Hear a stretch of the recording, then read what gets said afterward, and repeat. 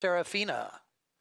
Angelic Gal takes it by a neck, throwback right there second. A length end, Uptown Seraphina third. Inside then comes Animal Princess.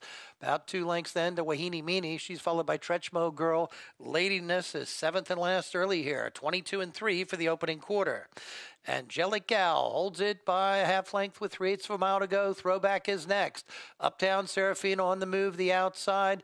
From the rail then, Animal Princess is within 2 lengths of the lead. Still about 4 lengths then, back to Tretchmo Girl, followed by Ladiness, and Wahini Meanie is now at the back. As they turn for the wire, Angelic Gal drifts out a bit, but she maintains the edge, opens up by about 2, actually. Inside Throwback tries to come back for more. Uptown Seraphina has leveled off with her bid. It's Angelic Gal, clear and deep stretch, Angelic Gal to win it. Throwback was next with Uptown Seraphina. Tretchmo Girl got fourth.